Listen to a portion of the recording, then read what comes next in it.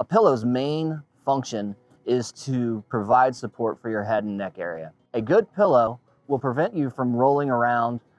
It will prevent matting. A telltale sign to replace your pillow is that you're constantly refluffing your pillow.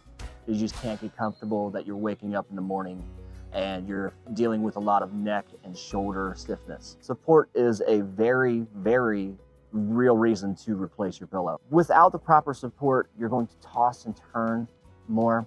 I would suggest taking a look at replacing your pillows between years 5 and 8 with any pillow. If you wake up sneezing, that's a telltale sign that your pillow has been infused with dust mites and skin cells and all those allergens. So most people replace their pillows every time they buy a mattress. Leading people down the right path when they're buying a mattress for their proper head and neck support is, I would say, a good 40% of my job.